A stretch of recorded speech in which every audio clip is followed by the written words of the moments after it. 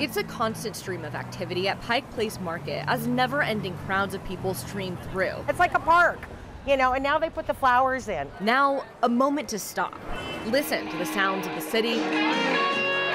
Of course, my favorite part is the music. And even take a picture. My daughters, we were walking up and there's people everywhere, and she was like, wait, let's go in the middle of the street. And it was absolutely perfect, so couldn't be better. Locals, tourists, and especially the pigeons are enjoying Pike Street in a new way.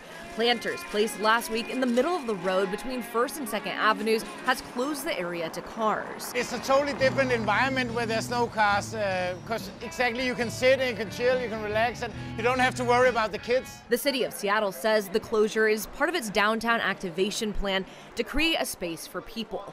The street was previously closed to remove cherry trees that were past their lifespan. I was sad that the cherry trees were gone, but I think they're going to put some more in. But I think this looks great, and people have fun feeding the pigeons. SDOT says it will plant 8 new cherry trees and install more planters in the fall. Ricky Dongarg and his family are visiting from Denmark. Yeah, we have a lot of walking streets. Yeah. He would like to see even more open walking spaces in Seattle. There's so many people walking, you should close the street for cars. Why are the cars doing there anyway? And one thing is certain, we'll be seeing even more pictures of this iconic Seattle sign. And this is just the first step for this street, with plans to add pop-up food vendors, more buskers, as well as potentially to extend Pike Place Market to this area. Live here in Seattle, I'm Kristen Goodwillie, King 5 News.